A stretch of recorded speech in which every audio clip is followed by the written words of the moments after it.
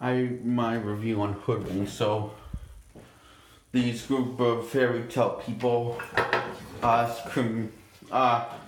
suspects of committing a crime, and it's up to this fraud detective to figure out who is the guilty suspect. And they go through all the stories. She had that different side of stories.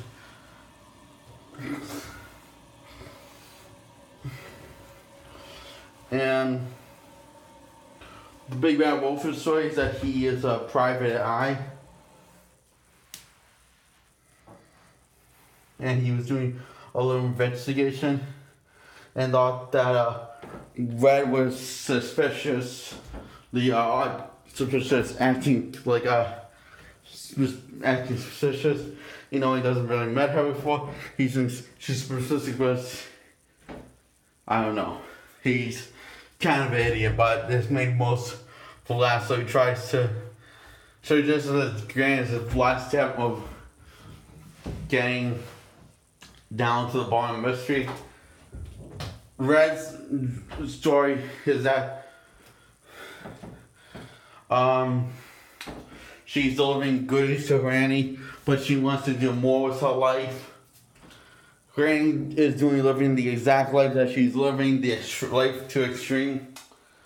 And so when her secret is out, this causes a big distance between Granny and Red. So Red gets rid of the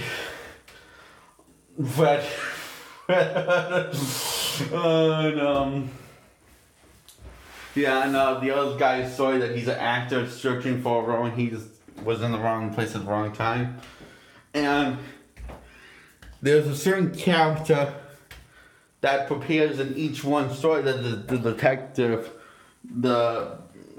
figure out that who is the culprit. It's the same person that has prepared made appearance in each one of the stories. The bunny rabbit. Yes. The bunny rabbit. You know, he didn't do anything suspicious.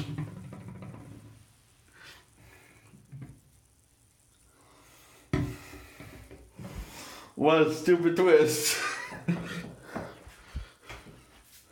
So, this leads to, Red getting kidnapped by the bunny. And everyone team up, and Granny and Red rebuilding their relationship. And the end of happily ever after, while getting hired by the detective. And Red just puts a hood on to make it look bad. So it doesn't, it makes it look stupid.